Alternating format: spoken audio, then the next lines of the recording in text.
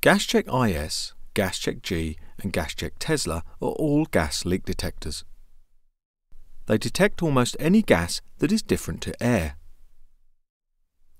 GasCheck is typically used to pinpoint gas leakage from machinery or pipework. They're also used for product leak testing, where components are pressurized with a tracer gas like helium. The GasCheck is then used to detect the helium leaking from the component. Thermal conductivity sensors may drift due to changes in the environment. For best results, switch on the GasCheck and allow it to run in the environment for 5 minutes to acclimatize, and then zero the sensor before use. All GasCheck instruments have an outer probe that protects the capillary tube inside.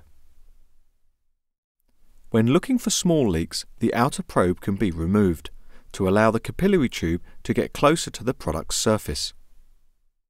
It's important the probe is dragged along the surface at an angle of around 45 degrees.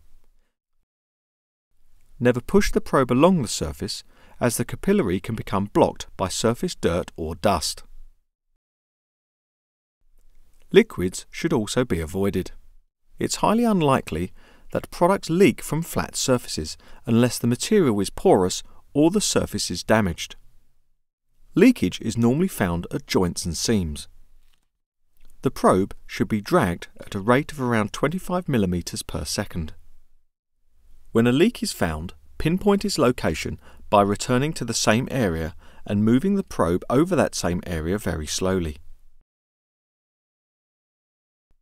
To measure the size of the leak, remove the instrument from the leak site and press the 0 key. Then return the probe to the exact leak site. Accurate measurement relies on the entire leak being drawn into the GasCheck instrument's probe.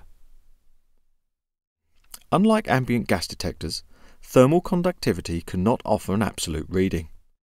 The signal may drift due to changes in temperature or humidity.